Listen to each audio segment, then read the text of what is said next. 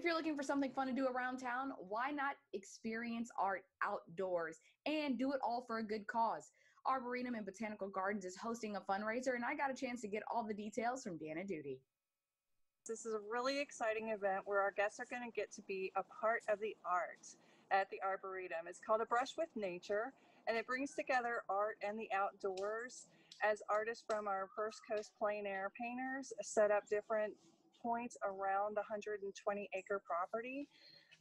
They get to go to their favorite scenes, and people get to interact with them live and in real time as they're painting. And then they can also purchase their favorite piece of art if they'd like. Proceeds go to both the Arboretum and the local artists, which is really nice. Definitely. Now, aside from the live art that's going to be created and sold, what other activities can people expect? It'll be a fun day for the whole family. In addition to live art, we'll also have food trucks on site. So we're going to have Kona Ice, and we're also going to have Big Island Bowls, which yum yum. And then we're going to have children's activities as well from noon to 3. We're going to have live entertainment from Sidetrack Duo and Old Dog New Tricks on both days, which is really great, also from noon to 3. And then we're going to have Earthworks out to do a plant sale. They're a great partner of ours, so it's really nice that they're going to be out here with us too. Absolutely. Now, I know that safety and health is top of mind for a lot of folks out there. What protocols will be put in place? Well, we wanted everybody to be able to attend the event, even if it's from the safety of their own home.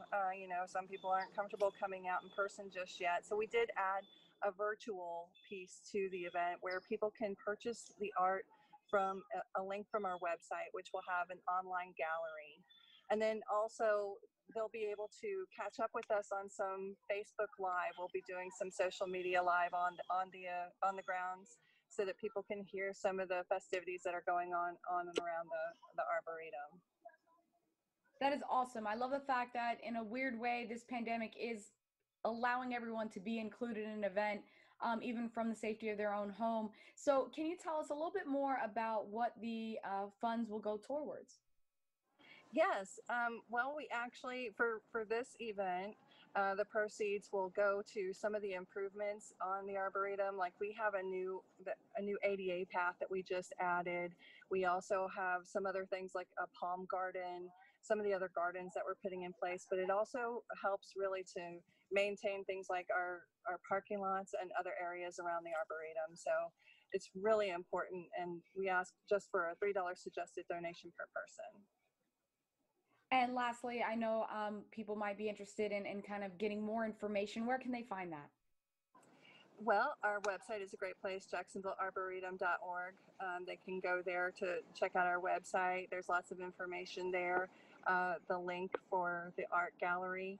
And also the event itself is October 17th and 18th from 9 a.m. to 5 p.m. Thank you so much for your time. We do appreciate it.